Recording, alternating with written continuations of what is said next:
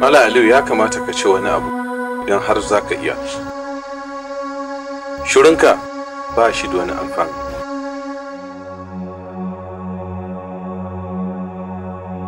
Matarka ta ce ka jefa muku ya Ali. Wasu mutane suna ganin kamar tabuwa kai.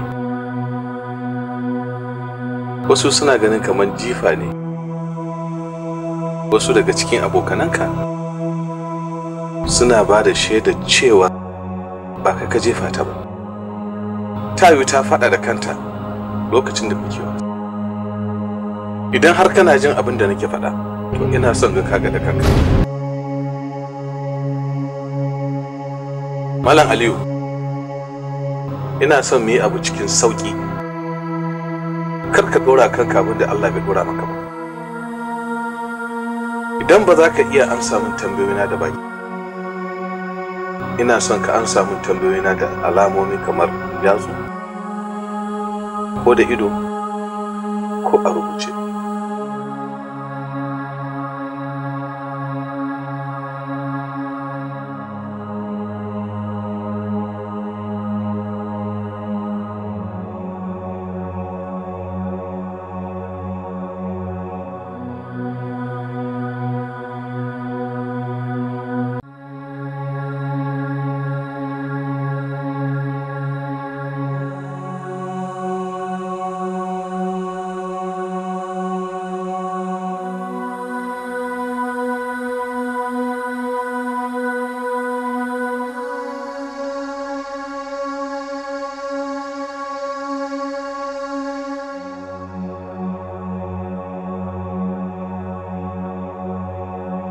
Kotu ta ɗage zamanta kuma ta umarta gaggauta kai shi asibiti. Kashe auren nan kawai za a yi. Don ni ban ga abin da auren nan ya jawo mana ba illa tashin hankali. Idan kika je kotu, ki roƙi alƙali ya raba auren nan. Saboda ina amfanin aurensa, ina amfanin dukiyar tun da bai da hankali. To ai umma na yi shiru ne kawai ban da ya faɗa muku ba. Amma haka nan nake hakuri da shi, farfaɗiya ne fa da shi. Aliyu? To ai ko a kotu ma farfadiyan nashi ne ya tashi yasa ya fadi. Amma dan munafurci da mugunta. Lokacin da aka zo daura auren waliyin sa cewa lafiyar salaufa. Biyayyar ku ne kawai take sa nake zaune da shi. Amma sau uku yake dauko wuka yana bina da shi wai sai ya kashe. Kice kwanan ki ne ke gaba. Ashe ta kan Mimi zai fara. Yarinya mai son jama'a. Gafara sarki ba kuka za mu yi ba, sai mu gode wa Allah da ya nufa ita uwar ta tsira da danta, domin da ya kashe su gaba daya da abin ya fi muni.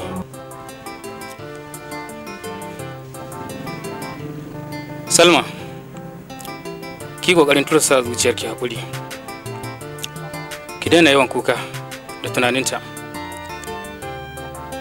kuma ki sani Allah Ubangiji da ya nufi da mutuwarta, idan kika miƙa dukkan al'amura gare shi, insha Allah zai maki canji da wasu 'ya'yan mafi alkhairi.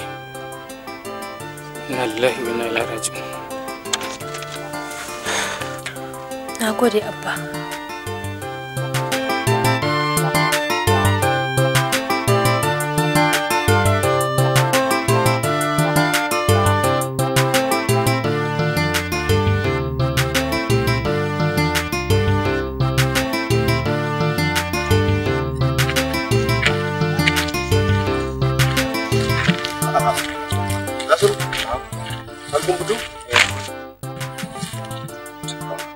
Ina kuma za ku je? Za mu je nan ne cikin birni, za mu je ganin likita ne. Amma ca nake kai kace mun wancan zuwan da kuka likita ya ce babu wani abin da ke damunsa? Dan a gaskiya wancan zuwan da muka yi da aka gwada kwakwalwarsa ma sosai, aka duba duk aka gaba wani abu da yake damunsa, lafiyarsa kalau. To me kuma za ku je ku yi? Ai ina ga Nasiru mu sauwake mu kanmu wannan wahala, mi zauna a gida mu ci gaba da addu'a. Ba haka bane, domin ko jiyan nan na tura ma wani malami na da ke Maiduguri da wani da ke Nijar da su taya mu addu'a. Kai a nan gida ma ba mu yi ƙasa a gwiwa ba, an ci gaba da addu'a, haka mu ma kuma mu zauna ba. Saboda ina ga mu haƙura mu ci gaba da addu'an nan, Allah ya bashi lafiya. To da akwai muhimmin abin da yasa zamu je din yau, dan shi wannan likitan wanda muke zuwa wurinsa, to da akwai wani likitan kurame da ya ce zai haɗa mu da shi yau, to ka ji muhimmin zuwan mu ma yau din ke. To shikenan kuna iya zuwa, sai dai kamar yadda na faɗi, kar ku dogara da likitan kawai, a haɗa da addu'a kamar yadda na faɗa, ko ba haka bane ne? Kuma kai ma Aliyu na san kana jina, ko ba za ka iya buɗe baki kai magana nan ba, ka rika addu'an nan a cikin zuciyarka, domin Allah maji roƙon bawansa ne. Yawwa je Allah ya ba ku lafiya, Allah ya ba shi lafiya, sai kun dawo.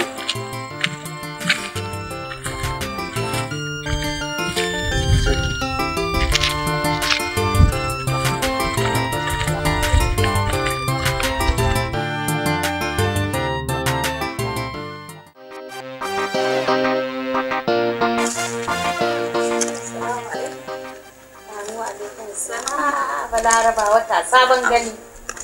Yau ke ne a garin? Sanda zuwa. Na gajiya da godiya.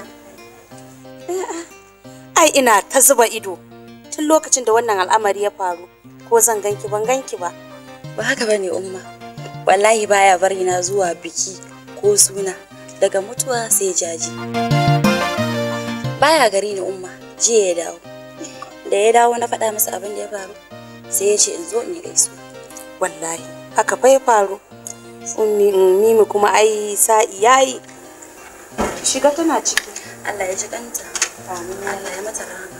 Amin. Shi kuma Allah ya bashi lafiya. Amin ya rabbi. Tana ciki, watakila ko bacci take yi ma ni ban sani ba. Assalamu alaikum. Amma lalle Larabe kin tabbatar min da cewa lalle baki da mutunci. Ki duba fa sai ka ga daman zuwa gidan nan. Waɗanda ma suka sani da waɗanda ma ba su sani ba gaba ɗayan sun zo sun manta aziya da jajin mijina, amma kwata-kwata ke ma biki daman zuwa ba sai ba. Haba Salma, sai ka ce biki san dan Lami ba? Na san dan Lami, amma na tabbata idan har kika faɗa masa abin da ya same ni ba zai taɓa hana ki zuwa ba. In yana gari ba? Yau watan sa 2 kenan a kudu, sai je ya dawo. A lalle ku na san ba za ki zo ba, saboda kin ga idan ya tafiya kin zan matan kulle gidan, ba za ki taɓa fita ba sai ran da ya dawo. Oh Salma, jarba da take haɗe da take nan. To ya za a yi? Abinda Allah ya kalarta ne, bayan da zamu sai ya faru. Allah ya ji kanta, shi kuma Allah ya bashi lafiya. Amin. Allah ya ji kanta. Salma, kin ji labarin dawo mutumin ki kuwa? Wani mutumi na kuma? Rabiu mana. Na ji tabbas an ce min ya dawo. Na ji an ce ya shigo gari. Ya zo da kuɗi masu yawa da mota mai tsada. Kina so ki faɗa min cewa Rabiu yana cikin garin nan? Kwarai kuwa, dan na ji magana a wajen mutane da yawa. Ba kuɗin sai dame da ba. A yau a ci Rabiu ba shi da kayan da za ya sanya a cikinsa. Haka nan nake son kayana. Kuma ba zan taɓa barin Rabiu a cikin zuciyata ba. Tsawon lokacin haka. Larabe kin tabbata cewa Rabiu yana cikin garin nan? Idan kuwa har kin tabbata yana cikin garin nan, yanzu nan zan tashi in tafi wurin masoyi. Tabbas.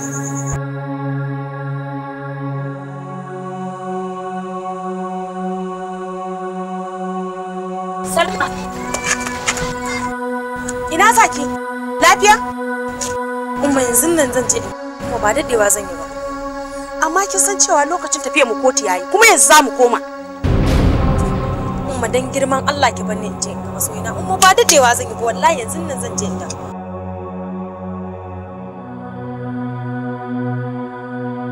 Me ya same ka? Naga ta fito da sauri, ina ta shiga uku shikenan. Jifan ya zama biyu, an jefe su da ita da shi shikenan. Bara na dauko gele na mu tafi.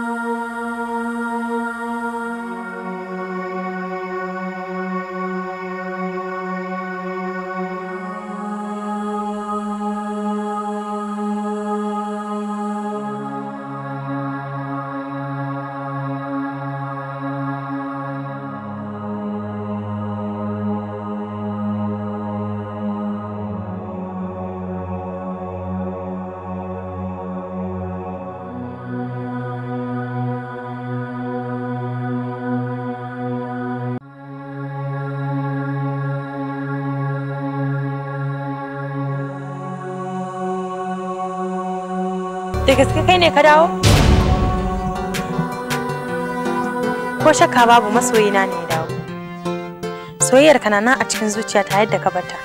Babu abin da ya sauya a cikin ta sai dai abin da ya karu. Ba zan taba daina son ka a rayuwata ba.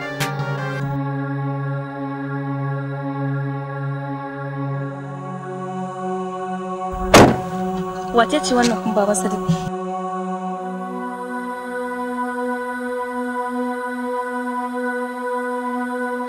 Yana tana maka zantuka irin nasu. Ita ce yarinya da ce miki na taba so a wannan ƙauyen. Na zaci waccan soyayyen ta daɗe da mutuwa. Shi sa ya ji na ce miki wacce na taba so.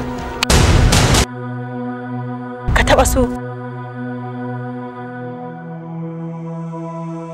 Kana nufin ka ce ka manta da ni kenan Rabu? Ka manta da duk irin soyayyar da take tsakaninmu da kai? Ashe baka tsare soyayyar mu ba Rabi'u? Na ɗauka ka fi so na akan kowa a duniya? Daga ta Salma. Ni musulmi ne. Na yi imani da kaddara. Lalle Allah jarabce mu da son junanmu. Kuma ya nufe mu da rabuwa. A dalilin sanki na bar mahaifata bayan yadda da kaddara da nayi. Da addu'a Allah ya taimake ni ya cire mun sanki a cikin shekara 2.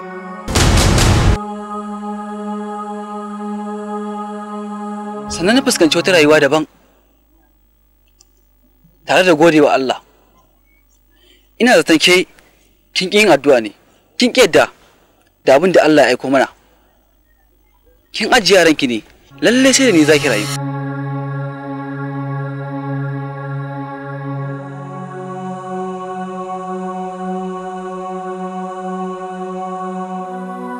Rabi'u ni kake gaya ma irin wannan magana? Yanzu a duniya babu wadda na fi so a duniya sama da ɗana. Kamar yadda na san babarsa ta fi son sa akan ni kaina. Ko ba haka bane? Haka ne baban Sadiq. Soyayya ki ta zama tarihi, Salma. Ya kamata ki gaggauta koma gidan mijinki idan har kin san yanzu kina da aure.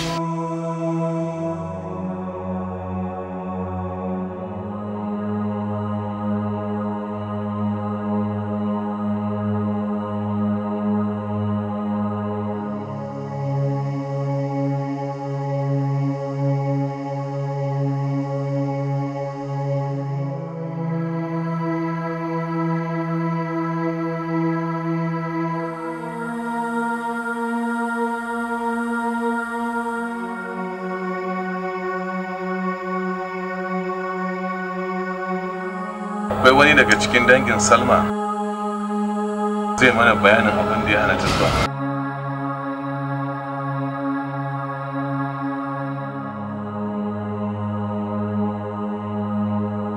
Kai ya dace kai wannan bayani, Malam, saboda kai ne mahaifinta. Ka fi sanin makasudin abin da ya hana ta zuwa. To ni dai alshiga ta Malam na fita na basu a gida. Kuma ina da yakinin sun yi shirin zuwa kotu. Domin mun yi magana da mai ɗaki na cewa idan lokaci ya yi su ƙaraso ni zan fito daga kasuwa. Akwai matsalar da kai baka sani ba kenan. To wallahu alam.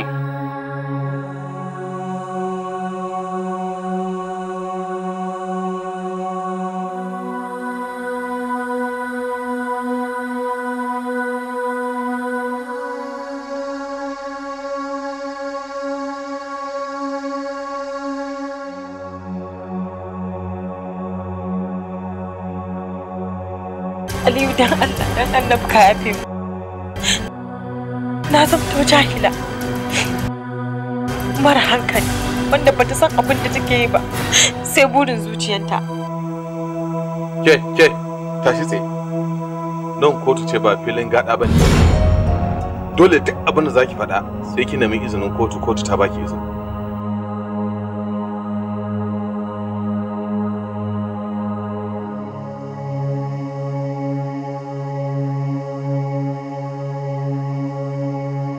Na zo ne in kawo ƙarshen wannan shari'a.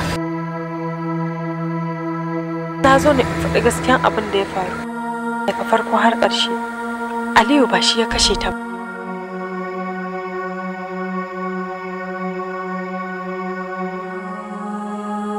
Ni na kashe ta da hannuna na ɗauke ta na jefa ta a cikin rijiya. Ina ganin kamar hakan ne zai zamo min in rama abin da ya min sakamakon raba ni da masoyina da yi.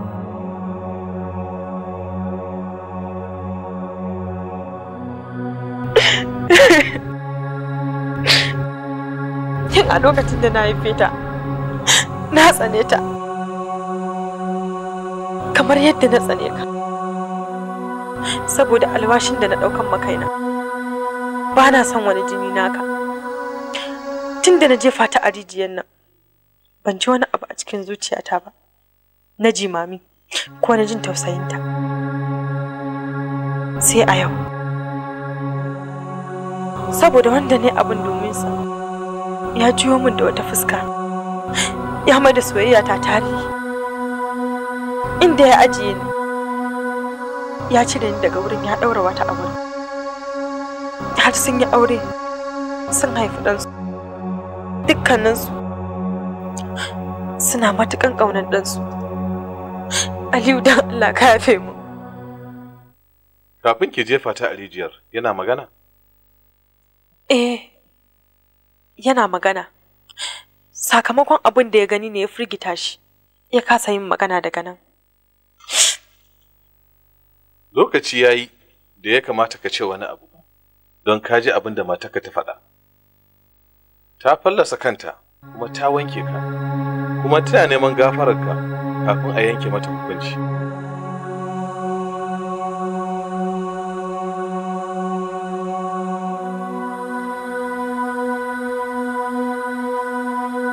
Babu abin da yake damu.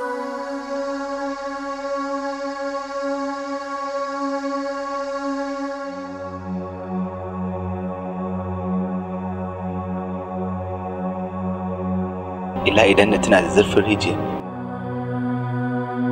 na tuna da ɗaurin da aka yi mata da duwatsu.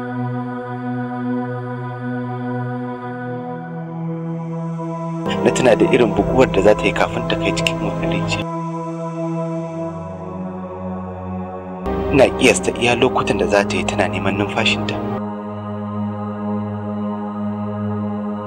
Idan na tuna da irin cikan da hukunta zai yi da ruwa a maimakon iska,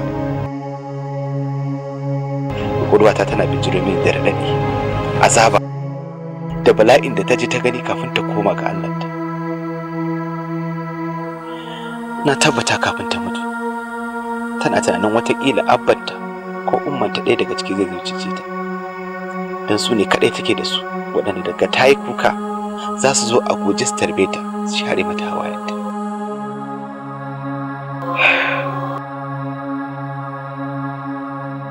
Mimi, kin mutu, kin huta, sai da kin yi mutuwar azaba. Wannan tunanin da ya mai zuciyata ya isa ya hana dukkan wani furuci, ya isa ya sa in sallama da duk wani abu da nake, in fuskanci duk wani mummunan abu da ya same ni. Ya ƴan uwana, ina so ku lura da wani abu guda ɗaya. A duk lokacin da za ku je neman aboki ko abokiyar zama, to ku sani lalle auren ina son ki kina so na shi yafi dacewa, kuma shi ne aure. A duk lokacin da aka yi aure babu yarda ko soyayya tsakanin ma'abota guda biyu, to akwai barazana a cikin wannan aure. Zama da masoyinka na minti ɗaya ya fi zama da maƙiyinka na shekara 1000, ko da maƙiyin zai mutu yana maka soyayyar ƙarya ne.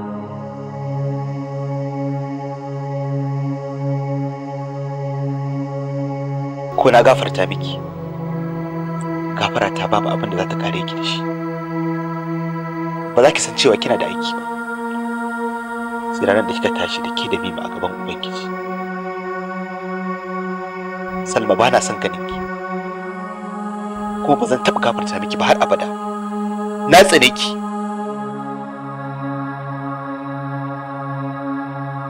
Ba na son ganin ki, ba na son jin muryarki. Allah ya isa.